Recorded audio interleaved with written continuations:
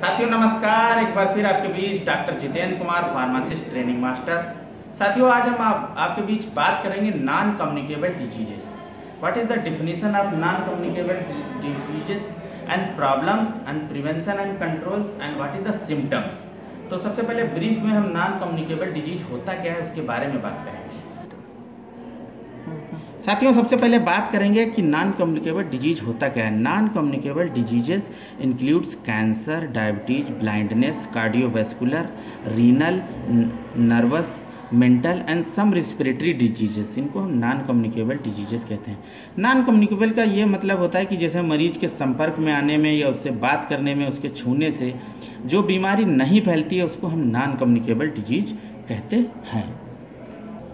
Some of them are permanent or leave residual disability. The risk factor are non-communicable diseases. तो इसमें क्या है, जैसे स्मोकिंग उसकी वजह से नॉन कम्युनिकेबल डिजीजेस हो जाती है, पर इसका रिस्क फैक्टर अभी तक बहुत क्लियर नहीं जानकारी हुई है। लेकिन इसमें क्या होता है, मोटा मोटी जो होता है स्मोकिंग की वजह से हो सकता है, जैसे अल्कोहल अब्यूज की वजह से, बहुत ज़्यादा अल्कोहल पीने से उससे क्या होता है, शुगर हो सकती है, हाइपरटेंशन हो सकती है। यह लाइफ स्टाइल चेंजेस से, जैसे शुद्ध और पौष्टिक भोजन ना खाने से, बैलेंस न्यूट्रिएंट ना खाने के बजाय जो है फास्ट फूड खाने की वजह से, या स्ट्रेस से, दबाव तनाव थकान की वजह से, या failure to seek medical care इसकी वजह से हो सकता है। Problem with non communicable diseases, the disease agent is not know as many communicable diseases have, they are long latent period and also the slow onset. They occurs because of multiple cases.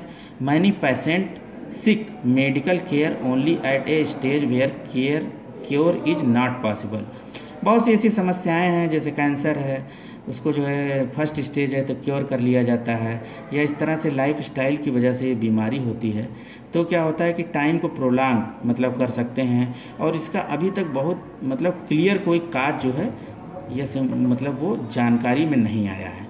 Prevention कैसे होता है साथियों, ये बात क्या, since non communicable diseases are caused bye A number of factors, there prevention involve multiple interventions. They include screening, अगर किसी मरीज को हो गया स्क्रीन करेंगे और आइसोलेट करके उसका इलाज करेंगे। And improved method of diagnosis, उसकी बार बार डायग्नोसिस करेंगे कि समस्या बढ़ तो नहीं रही है। And identification of risk factor, और उसके रिस्क फैक्टर के बारे में जान करेंगे। And change in behaviours and life style.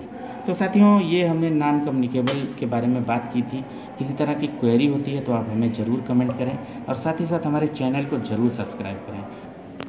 तो साथियों ये नॉन कम्युनिकेबल डिजीज़ के बारे में था। विस्तार में हम नेक्स्ट वीडियो में बात करेंगे, जैसे डायबिटीज़ है, हाइपरटेंशन है, कैंसर है, एंड रीनल डिजीज़ है, कार्डियोवैस्कुलर डिजीज़ है, इसके बारे में हम वीडियो विस्तार में बात करेंगे। या रिस्पिरेटरी ट्रैक्ट इन्फेक्शन है, इस तरह की बीमारियां, ये these are the non communicable and renal and mental कुछ डिजीजेज हैं। इसके बारे में हम ब्रीफ में नेक्स्ट वीडियो में बात करेंगे। किसी तरह की क्वेरी होती है तो आप हमें ज़रूर कमेंट करें, हम आपका आंसर देंगे। इसी के साथ हम साथियों विराम देंगे। नमस्कार।